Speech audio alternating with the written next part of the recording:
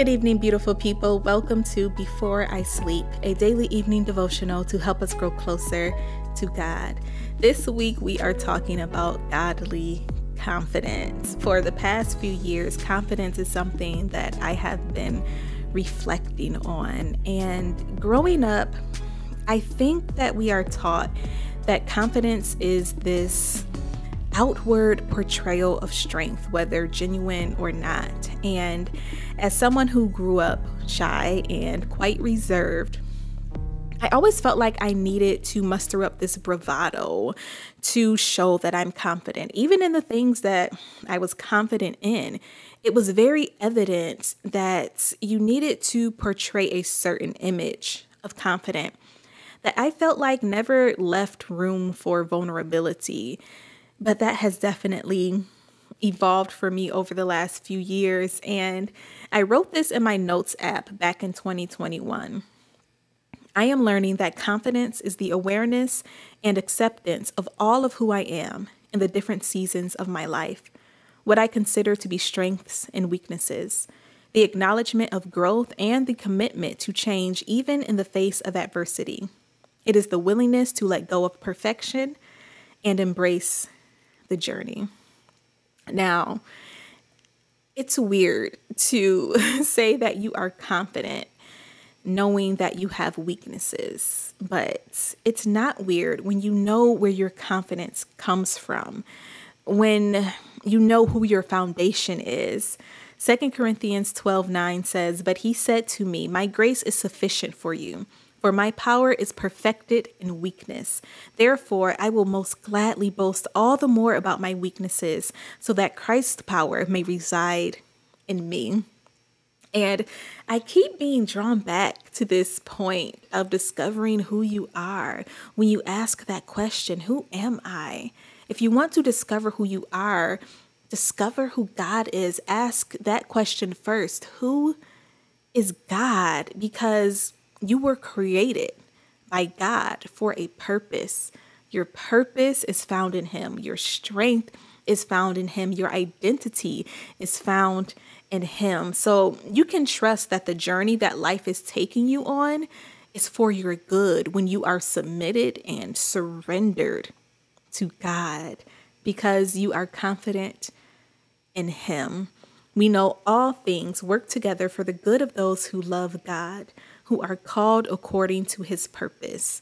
Romans 8:28. I think that it is very unnatural for us to get excited when we face challenges or when we see a flawed reflection of ourselves.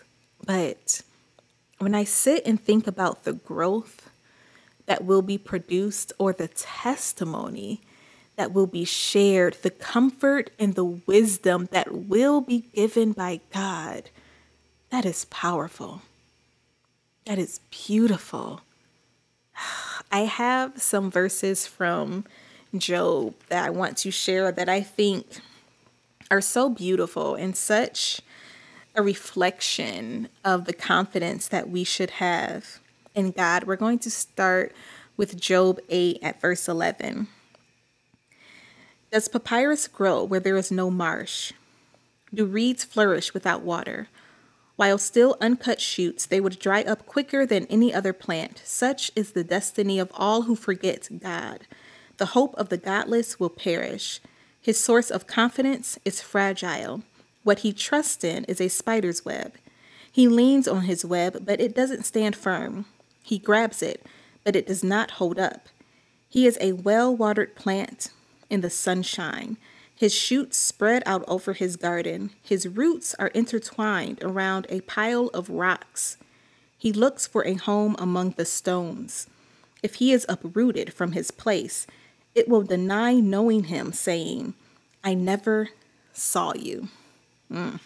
Now let's go to Job 31. We're going to read verses 24 through 28.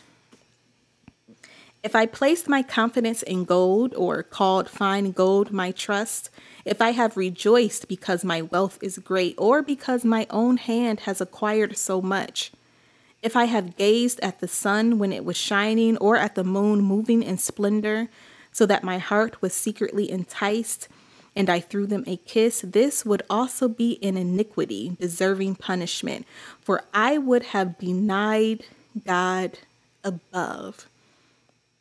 Everything that we do, everything that we hope for, the foundation should always be put on God. God is the foundation.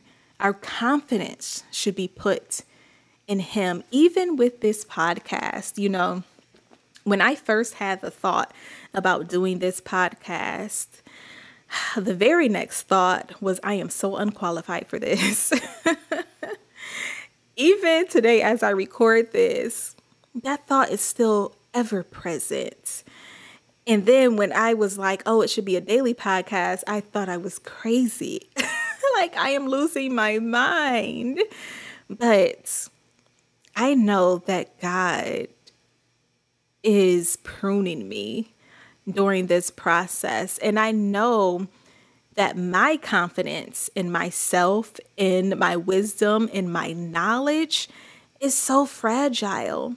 But when I submit and surrender to God, I know that His confidence, His support, His foundation is what will carry me. So don't put your confidence in your gifts, in your talents.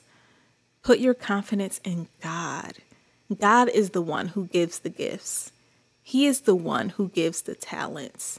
He is the one who equips you. So even when you feel like you aren't enough, trust God. Lean on God. Lord, we thank you that we can put our confidence in you, that you are the firm foundation on which we stand.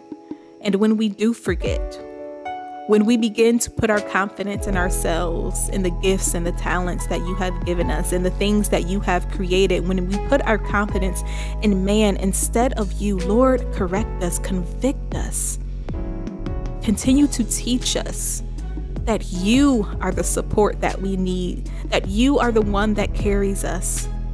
Allow our confidence, allow us to always know that our confidence should be in you and you alone.